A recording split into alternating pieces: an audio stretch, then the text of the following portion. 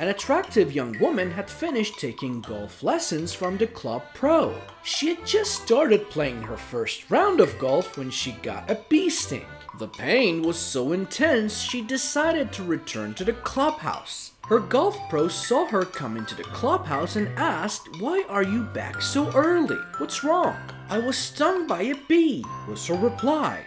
"Where?" he asked. "Between the first and second hole." He nodded knowingly and said, "Then your stance is too wide."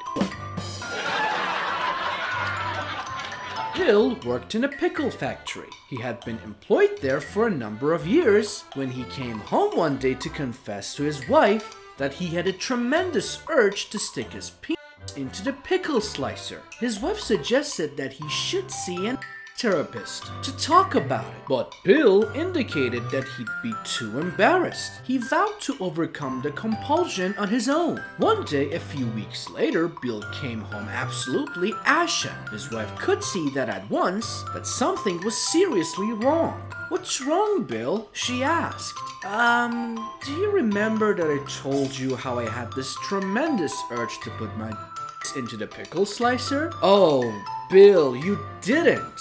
"Yes, I did." "My God, Bill, what happened?" "I got fired." "No, Bill, I mean what happened with the pickle slicer?" "Oh, she got fired too," the man says.